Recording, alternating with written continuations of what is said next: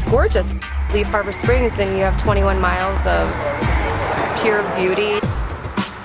The lake, you know, to the west, sparkling waters and the sun setting, and it's probably the prettiest drive I've ever taken in my life.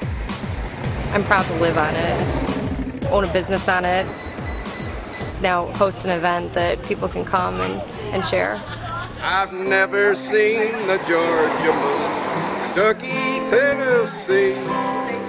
Moon that shines on Michigan is good enough for me. I live just off of 119, and during the weekdays I'm doing gardening for people, and that's my route. I think it's the most beautiful place in the world.